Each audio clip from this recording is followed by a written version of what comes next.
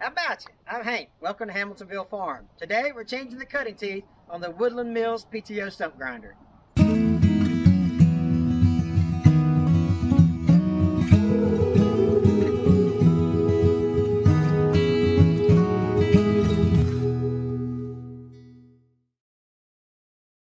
Hey, if this is your first time to Hamiltonville Farm, I want to say welcome. We appreciate you stopping by. We've got a great channel here. We do a lot of tractor videos. We do videos on tractor maintenance, tractor accessories, things like this. And so that's what the kind of content you can expect to see when you tune into our videos. So if you like that kind of content, tractors, homesteading, that kind of stuff, hit that subscribe button. We'd love for you to be part of our community. We'd appreciate it. It takes 2 seconds, totally 100% free.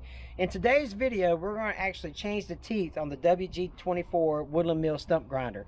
By the end of the video, you'll be able to change the teeth on your stump grinder as well. And Brandell, who is the master mechanic here at Hamiltonville Farm. I'm the master of everything, I think, right? You are. Master welder, master mechanic, yeah. Just not a master tractor operator. Have you ever noticed how when I do something that requires some type of competence, I always ask Brandell to be in my videos? I mean, it is true. I can see that now. Yeah. See, there's a pattern. There is a pattern there. So Brandell's actually going to walk us through how we're going to change these teeth on this Woodland Mills stump grinder. So we appreciate you watching. Stay around because I'm telling you, there's going to be a part in this video that we're going to talk about that you're not going to want to miss. Okay? When you're changing the cutting teeth on your Woodland Mills stump grinder, there's some certain tools that you'll need and some certain tools that you may or may not have to kind of fabricate, I guess you'd say. So Brandell, what did you bring with us, and tell us how we're going to operate all this stuff? All right, so what we've got, basically, we've just got a screwdriver and a hammer. The way that the stump grinder is, obviously, because it's going to be in the wood all the time, some of the pockets are going to be stopped up with wood, so we're just going to use that to knock those out. Okay. We've got a long ratchet with a 15/16 socket. You can use a 15/16 or a 24 millimeter. They're super interchangeable. So this is going to make getting several of the teeth out easier. However, there's one orientation that is going to be not super necessary. All right, so I've actually built a special wrench to make it a little bit easier to get in, and it's not necessarily easier to get in to access it. It's actually going to make it easier to torque it. Because of the nature of the way that the stump grinder works, we want to make sure that we get it to full torque value at 160 foot-pounds. We've got our torque wrench. Again, we want to have that set at 160 foot-pounds, so that's going to be our final tightening sequence. Sure. We've got 2 pry bars, lady slipper bars. You can use anything just to basically stop the wheel from turning. Sure. And then, of course, we've got our teeth. So we're going to replace 3 teeth on the stump grinder, so we can get a full set, not a full set, but 6 teeth at a time from Woodland Mills. So they're a spare part that you can get from them. Now, the cool thing about these teeth are they actually last forever. But the stump grinder that we're actually using, Brandell bought used. And so we really didn't, I guess you really didn't know the history behind it, so to speak. So, you know, if you start working in rocks, rocky condition and stuff like that, they obviously eat the teeth a little faster. And so, but if you're just going to be strictly working on wood, your teeth are going to last forever, basically. But we're going to go ahead and show you how to change these teeth out. So step 1 is actually going to be taking off the teeth. Okay. So if you notice, we've actually got 3 different orientations here. We've got one orientation that's straight against the wheel. Okay. We've got one at 45 and we've got one at 90. So what we're going to do is we're actually going to take a bar, we're going to lock the bar in, and then we're going to use our 15/16 or our 24 millimeter socket, and then we're going to just break that tooth loose. All right, sure. Easy enough. Easy enough. And then once we get it broken loose, just hammer the tooth out, and it shouldn't take any hammering at all. It should just pop right out, and then just pop the new one in. That's it.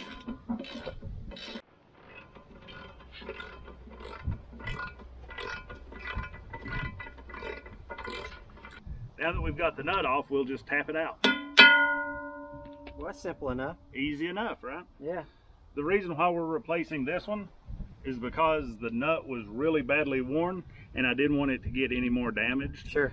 And, you know, possibly break off, lose a tooth while we're in the middle of work. Sure. So that's why we're replacing this guy. So now that we've got the flat orientation tooth removed, we'll put the new one in, and then we'll move to the 45-degree orientation. Now, these orientations are the same throughout the blade, is that correct? Yep, there's only 3 orientations. They're kind of staggered different ways. I've actually not paid attention that much to see if there is a pattern, but there are only 3 orientations. Okay, so gotcha. It's easy enough to knock out. So what we're going to do, we're going to use anti-seize on your tooth. Woodland Mills doesn't exactly say that it's necessary, but I like it to be preventative, so that way it's not going to get stuck in the hole, make it easy to knock out. We have to make sure that we get our orientation right. So what we're going to do, we're going to put it in the hole like that, put our nut on the back side of it, and make sure that you don't get everyone's favorite man glitter all over you, because that's of course what happens with anti-seize, right? Then we're going to go back, put our pry bar in, and then torque this to 160 foot-pounds.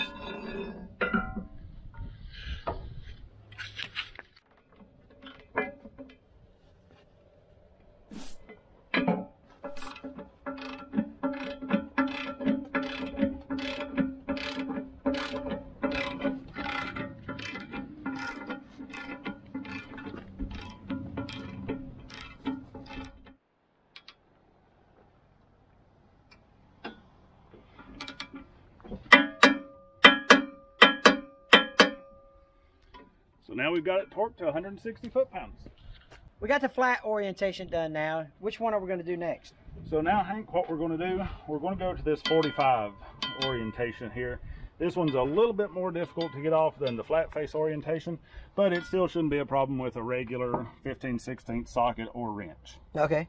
Hey, real quick before we do that, so we're 3, 4, 5 minutes into this video. I haven't edited it out yet, so I don't know how far we are. So if you're still watching, make sure you hit that subscribe button. If you hit that subscribe button for no other reason than the fact that we talked Brandell into wearing a pink hat during this video. That's it. Absolutely, 100%. So the more subscribers we get, the more videos that we'll have with me with a pink hat. Right? Yeah, there you go. We had mentioned earlier in the video about something special we're going to mention while we're doing this particular project. So we're almost to that point, so keep watching. So now we've got the 45 orientation. The best thing, it seems like, a short socket gives you clearance here, and always try to make sure that you get it, put your locking tool somewhere in the vicinity that you're going to get as much clearance as possible. And again, I don't anticipate much force to be needed here. So that came off pretty easily. I think this one's just going to fall right out. All right, I think you're right. I don't think I can see it moving. Yeah, I don't think we're going to need to hammer it all here. Well, put your finger there anyway. All right.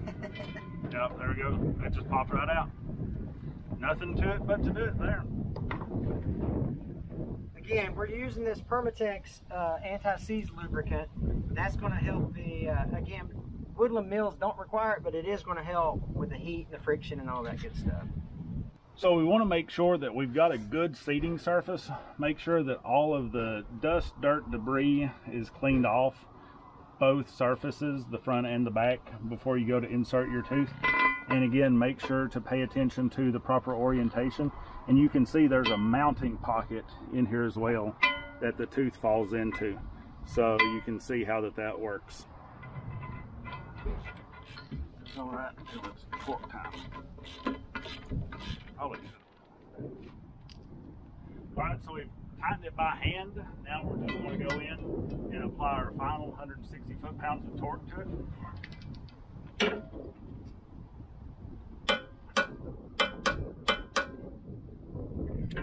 And that's number 2. So on to number 3 and our special tool. Remember earlier I talked about the pretty special part of the video that's coming up. Well, this is what I'm talking about here, because Brandell has actually done something that it really helps us save money. You know, we can go out and we can spend 80 bucks on specialty tools. Or Brandell, tell us what you made here. So this is actually called a torque adapter. It's widely available, or maybe not widely available, but it's available from tool companies such as Snap-on. This from Snap-on costs $70. But basically what I did is I took a 15/16 wrench, cut the box end off, welded a socket to it, and then that makes our special tool for money that or for items that I already had sitting around my toolbox that I wasn't using. So let me stop you right there, Brandell. This is a really cool part to introduce Brandell's new channel. Now Brandell's actually going to start a YouTube channel, and so we're going to want you to go over there and we're going to want you to subscribe, because he shows us in detail how to do stuff like that. What's the channel name? So it's called TTWM, Tinker Tractor Welder Mechanic. So we don't know what we're doing, but we try to do the best we can. And I would really appreciate a subscription. Yeah, so you know, he always comes over here and he helps and stuff. So let's go over there. Let's help him by subscribing to his channel. I'll put the link to his channel right here. Thanks a bunch. All right, so this is the reason why that we had to make this torque adapter. You can see how easily the torque adapter sits in, gives us room, clearance here. Sure. to get our ratchet on or our torque wrench on. You can see, actually, we don't have any, there's no chance at all of getting a socket on there. So instead of just, you know, putting a wrench on and hoping that we get to a good torque value, we're going to use this guy. And it actually is, it's going to make it a whole lot easier to take off as well. Sure. Instead of using a wrench that only is maybe, Yeah. you know, 10 inches or so, we're actually going to use our big 24-inch ratchet to get it off as well. Gotcha. So see, that makes it pretty easy there.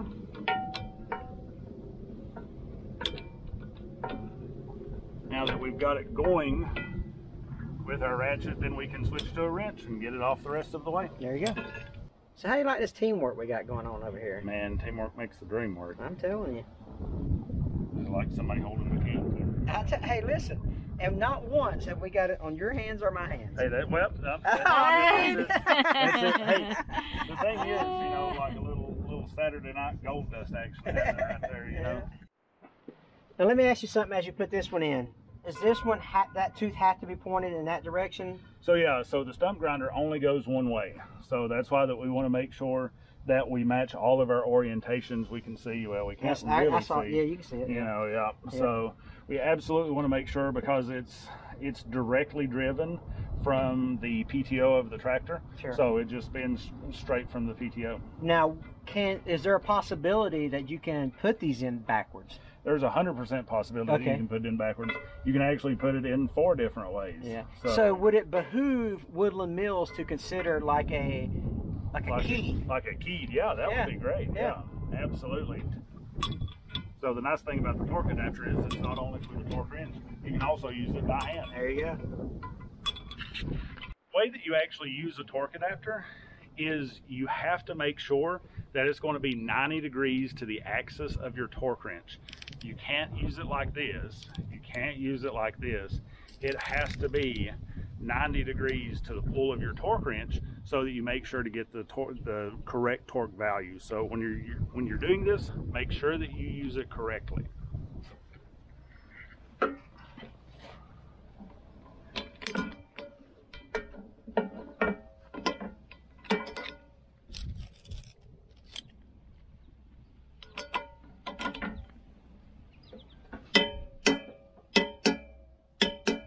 Now that we've got the 3 teeth changed, we're going to demonstrate how they cut a little better when you've got new teeth on your cutting blade. But check them out, man. Holy moly.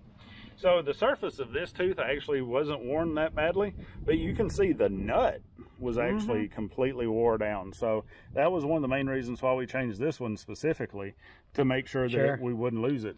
Woodland Mills, whenever I contacted them, they actually said that you can sharpen these teeth if you use a special disc. I think it's a silicone carbide disc. Okay. That you can dress them a little bit. But my grinder's used infrequently enough that I can go ahead and replace a few teeth every now and then. So it's not a production machine. Yeah, there you go. And the thing about these teeth, that you saw how easy it was to interchange them, and they sell them in sets of 6, if I'm not mistaken. Is that right? That's it. Yeah, they're available from Woodland Mills on their website as a 6-pack. And also, if you buy your stump grinder, they give you the option immediately on purchase to go ahead and buy 6 packs too. All right, on. And we'll leave Woodland Mills' website and the link in the description below. Let's just see how effective these new teeth are. We're going to go cut a stump, show you how these things just rip through wood, and let's get to it. Let's have fun.